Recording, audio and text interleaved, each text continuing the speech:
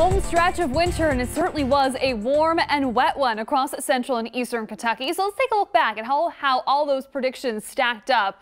Now, the NOAA forecast said that a weak El Nino was going to be developing. Typically, that has little impact on the forecast through the winter months in Kentucky. Meanwhile, the Farmer's Almanac says it was going to be a straight up warm and rainy winter. The Woolly Worm said it was going to be cold, then mild, then cold again. And of course, Punxsutawney Phil predicted an early spring. Now, temperature-wise, we were on the warmer side with an average temperature of 39, making it the 11th warmest stretch from December 1st until now. In terms of precipitation, we picked up just under 20 inches during that stretch, and snowfall was about half of that. Since November 1st, we have picked up 9.8 inches of snow. So all in all, things were a little bit milder. NOAA, Farmer's Almanac, more true, I guess you could say, as we did see some rainier conditions. Meanwhile, the woolly worm and the groundhog, not right at all. As in fact, we saw our cold spell in the middle of winter. But now we're starting to turn the tide and looking closer to spring. It was a great weekend for us. We were dry from start to finish. We had lots of sunshine,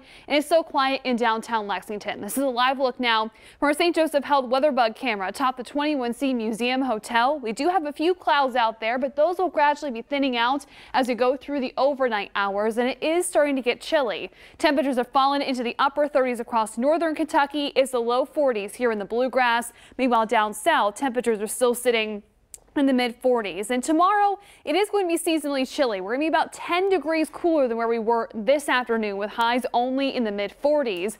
But that's just a temporary setback, as we are going to be warming things back up through the rest of the week, and really right on cue as spring will officially begin on Wednesday, whenever the sun is directly over the equator. That will happen Wednesday evening just before 6 o'clock. And typically, or at least on the vernal equinox, we see equal parts daylight and darkness at the equator. But today actually was the equinox here in Lexington, as we saw 12 hours of daylight and now 12 hours of darkness. On the Max Track Live Doppler, we've been quiet all weekend long, but to our north, there was a weak clipper system that passed by, bringing some St. Patrick's Day snow to Indianapolis, all through central Ohio. That system is now starting to fizzle out as it moves into West Virginia and western Pennsylvania. Looking farther upstream, nothing to talk about. That's thanks to high pressure. It's going to be moving in on the back side of that departing low and cold front. Now, that cold front not bringing us anything in the form of precipitation, but instead that change in air mass leading to that chilly start to the upcoming week. But then as high pressure begins to work its way eastward, more favorable winds will be moving in. That's going to push temperatures back up.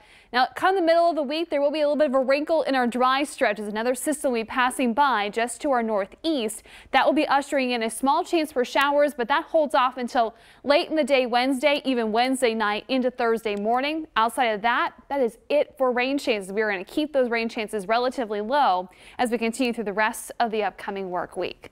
So tonight, it is going to be getting cold as temperatures will drop back into the upper 20s under clear to partly cloudy skies. Your work week gets started seasonally chilly, 46 for a high. Skies become mostly sunny, but for the rest of the week, our high temperatures start with 5s. We're in the low 50s Tuesday, mid 50s on Wednesday, another setback on Thursday, again with those few showers, especially into the morning. Then we'll push 60 come Friday. Over the weekend, feeling very spring-like, but another round of showers will be possible on Sunday and looking ahead to the following Monday.